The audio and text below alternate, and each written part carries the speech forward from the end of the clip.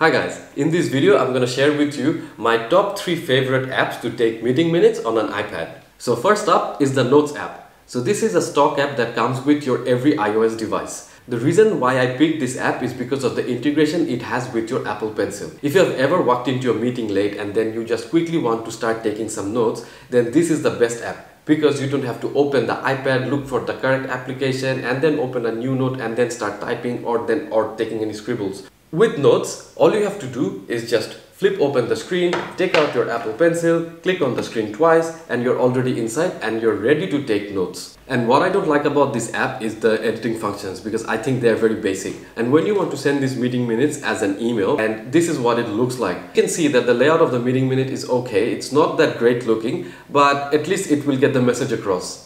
Now let's move on to the second app on our list, which is Evernote. Mainly the editing functions are better here because you can change the font size, you can change the font color, you can highlight text, and both apps have the options to add photos and then add annotation, but Evernote is better again because it uses the technology behind Scannable. This is a huge benefit if you ask me, because if you are in a meeting and if somebody drew something on the whiteboard and you want to take a photo, then Evernote has the capability of producing a better media file than the Notes app. Also with Evernote you can add voice memos directly within the app, unlike Notes. Like Notes, you can send a copy of the meeting minutes via email.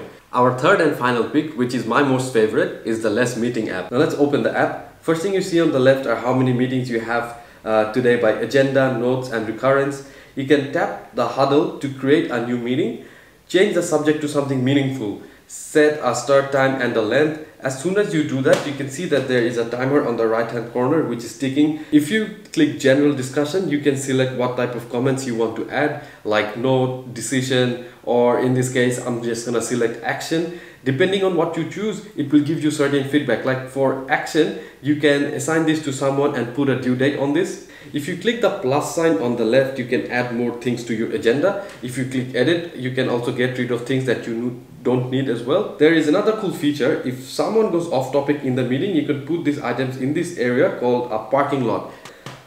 Then the rest are pretty standard, like take a photo of a whiteboard or scan some document, etc. Then you can record something within the app, which I think is really cool. But now this is where I think this app beats the rest of the apps and blows them out of the water completely. Because when you want to send these meeting minutes out as an email, this is what the layout looks like.